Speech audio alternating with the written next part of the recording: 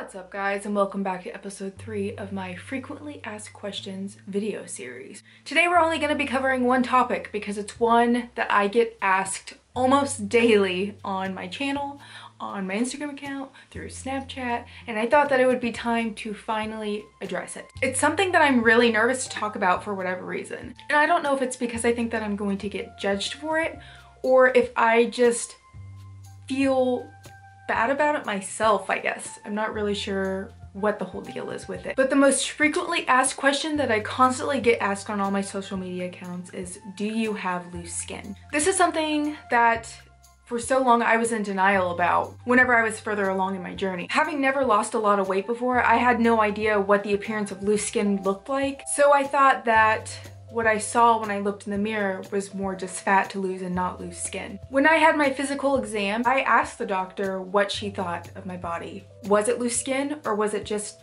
fat? What she told me is what I needed to know I was at least on the right track. She told me what I saw when I looked in the mirror was not more fat to lose. She told me that it was loose skin. I had been in denial about it for so long, I had no idea that that is what I had been dealing with for so long. I was constantly pushing myself, telling myself I had more fat to lose, more fat to lose, more fat to lose. But in reality, it was something that I couldn't control. So the answer to the question is, yes, I do have loose skin. I lost 108 pounds in a matter of a year and a couple months. Thankfully enough, with intermittent alternate day fasting, the prolonged fasting that I constantly do, it has reduced the look of my loose skin significantly. And that is why I continue to do it. I have a lot of you guys ask me, why do you continue to do intermittent fasting? Why do you fast for so long? What if you switch to a different method? The reason that I do it is to help with the appearance of loose skin. When you look at my body, you can't tell what I have hidden. A lot of people say that they don't believe that I have loose skin, but I tend to dress for my body type, and I tend to dress in a way that conceals. I'm just very self-conscious of the way that my body looks after losing as much as I did. I don't want to feel uncomfortable in what I wear and what I put on. So when I tell you guys I look in the mirror and I see my insecurities, it's because I see something that I can't control.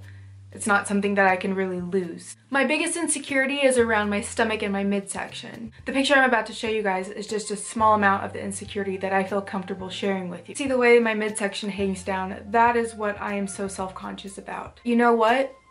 It's a scar. It's something that I have that shows what I accomplished. I don't care so much about the stretch marks. Those don't matter to me. And I know the loose skin that I have is just a document of my history, I guess you could say. My midsection is my problem area. When you look at my arms, you can see that I don't really have too much loose skin. The only part is here. And I think that's completely natural. Everything else is completely lean. You can see with my legs that they're pretty muscular. They're thick, they're solid. A lot of this has to do with the amount of physical activity that I do every day. And every day I get stronger. As for my midsection, where my stomach hangs, that is the issue that I have most with my body. It is completely normal and extremely common for you to have loose skin when you lose as much weight as I did. So many people are so afraid of that. I, too, have a hard time embracing it. But I have to think about how much healthier I am, how much happier I am. Something small, like loose skin, should not stop you from trying to be the healthiest you can be. Yes, I'm very insecure about it. There's lots of times when I go to try clothes on and I just wish that I didn't have this overhanging stomach. But I do, and the only way that I could get rid of that is if I did skin removal surgery, or if I continue to alternate day fast and reduce the amount of sagging skin that I have. I've told you guys about this before. It's called autophagy. Autophagy is what breaks down and recycles old and dead cells. Autophagy happens after 24 hours of fasting, which is why I continue to do my 38 to 40 hours of fasting. It helps my skin significantly to do this. It's one of the many benefits of fasting, and it's why I continue to do it. Recently, I have thought a lot more about getting skin removal surgery to help with the appearance of my loose skin, but that is something that I have to decide for myself. I would not do that, and do not advise you do that for anybody but yourself. It's not an easy way out. It is something I know there's a lot of negative stigma against, but I've talked to several different people who said that whenever they got their skin removal surgery, it helped their mindset significantly. Getting skin removal surgery would be more for my mental health than anything. And it would be for myself, nobody else. That's just a little personal knowledge for you all though. So in conclusion, yes, I do have loose skin. Yes, I have thought about skin removal surgery. Yes, if you lose 108 pounds in a year and a couple months, you're gonna have loose skin.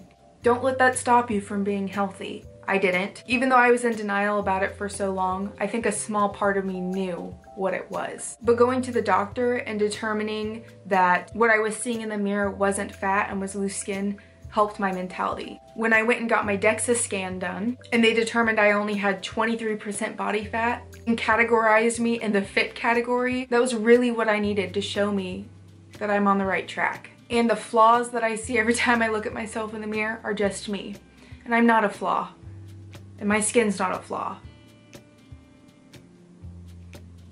And I'm not gonna cry. So there you guys have it.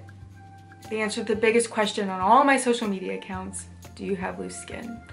I hope you guys enjoyed this frequently asked questions video. Please give it a thumbs up. I appreciate all your guys' continued support on my channel for videos like this and for asking the questions that everybody wants to know but is too afraid to ask. Thank you so much guys for stopping by and watching this month's frequently asked questions video. I really appreciate it, and I will catch you guys on the next one.